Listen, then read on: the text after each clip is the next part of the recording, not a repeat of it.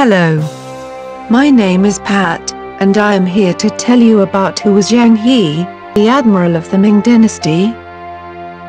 Zhèng He, 1371 to 1433, also known as Ma Sanbao and Hajji Mahmud Shamsuddin, was a Hui-Chinese mariner, explorer, diplomat and fleet admiral, who commanded voyages to Southeast Asia, South Asia, the Middle East, East Africa, and the Horn of Africa, collectively referred to as the Voyages of Zheng He or Voyages of Cheng Ho from 1405 to 1433.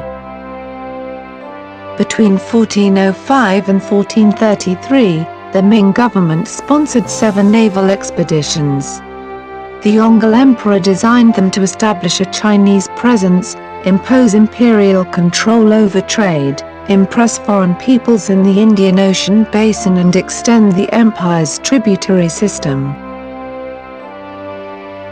It has also been claimed, on the basis of later texts, that the voyages also presented an opportunity to seek out Su Yunan, the previous emperor whom the Yongle Emperor had usurped and who was rumored to have fled into exile, possibly the largest-scale manhunt on water in the history of China.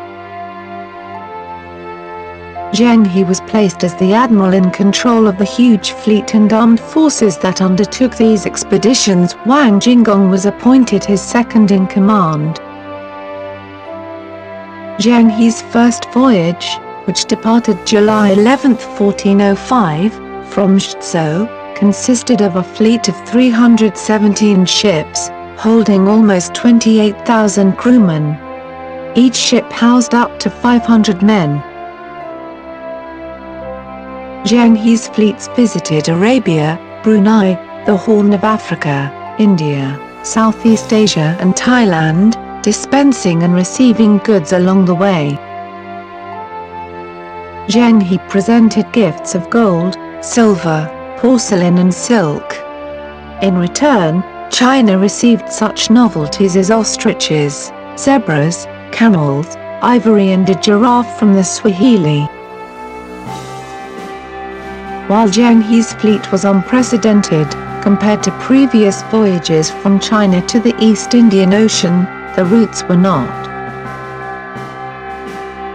Zheng He's fleet was following long-established, well-mapped routes. Sea-based trade links had existed between China and the Arabian Peninsula since the Han Dynasty, there being trade with the Roman Empire at that time. During the Three Kingdoms, the King of Wu sent a diplomatic mission along the coast of Asia, reaching as far as the Eastern Roman Empire. During the Song dynasty, there was large-scale maritime trade from China reaching as far as the Arabian Peninsula and East Africa. Zheng He generally sought to attain his goals through diplomacy, and his large army utmost put the enemies into submission.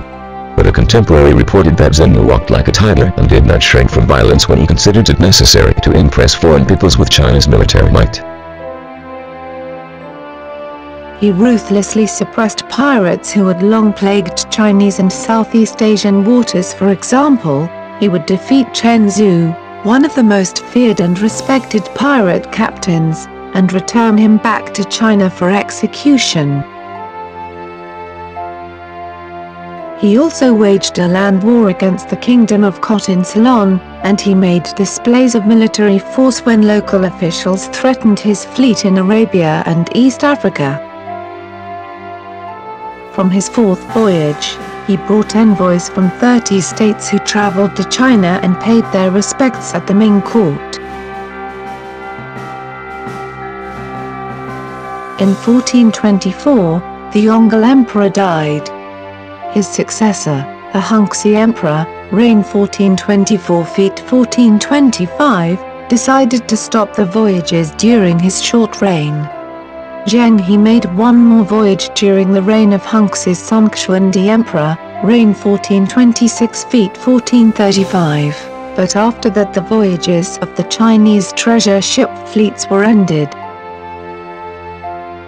Xuandi believed his father's decision to halt the voyages meritorious, and thus there would be no need to make a detailed description of his grandfather's sending Zheng He to the Western Oceans.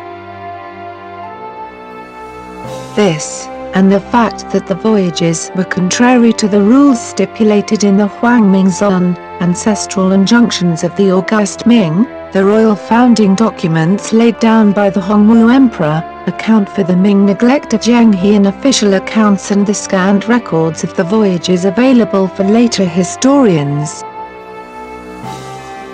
Zheng He died during the treasure fleet's last voyage. Although he has a tomb in China, it is empty. He was, like many great admirals, buried at sea.